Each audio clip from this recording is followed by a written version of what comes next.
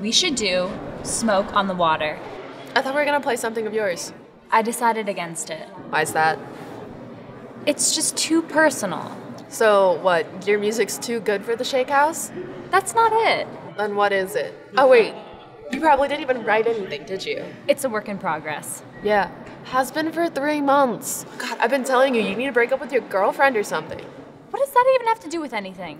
Suffering makes for some good material. Or LSD, which makes for some great material. I thought we weren't those kind of addicts. Well, yeah. All musicians are some types of addicts, like God's own. Oh, really? God's a musician. He an addict too? Well, yeah. He's pretty great. All musicians, they gotta be on something. Oh, God. I need a smoke. Come on, you know that shit's bad for you. What's it to you? It'll kill you? Nice. That's great. I haven't met any good musician that's not on self-destruct. This again. I mean, come on. You gave up Harvard to do this. What's that called? A gamble. Come on, we made some money. Oh, did we?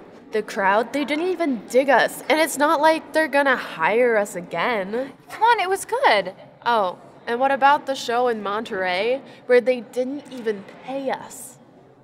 That good too? Okay, so we've had a couple of bad shows. A couple. Everybody goes through a dry spell. Look, maybe we're just bad musicians. Maybe, just maybe, you should have gone to Harvard. Stop it. What? We're bad, then we're bad. So what? What do you mean, so what? Then why are we even here? Why are we even doing this? Good, bad. Like, look, you knew we were gonna be bumming it for a while. You said we'd do it. You said you'd do it. So you did it. We did it. We took a gamble, and we ended up losing.